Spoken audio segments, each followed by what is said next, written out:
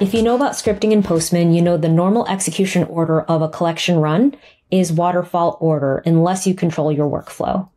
For example, under the Tests tab, you can describe a conditional statement and then redirect the next request to a request within the collection. In this example, the request is called add item. That's this one here.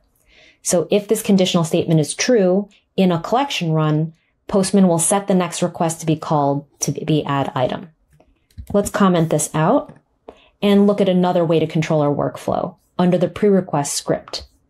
So this code here once again describes a conditional statement and this time uses pm.execution.skipRequest.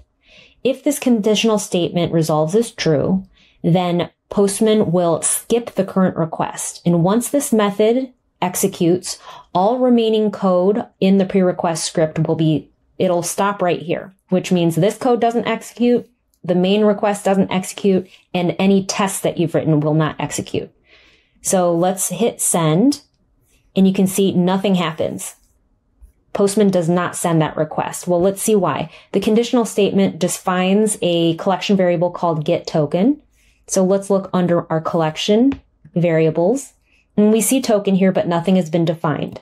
So let's go ahead and define a token, save our changes, and when we go back to our request, run it again. So this time the conditional statement is false. So pm.execution.skipRequest will not run, and everything along the way will run as well.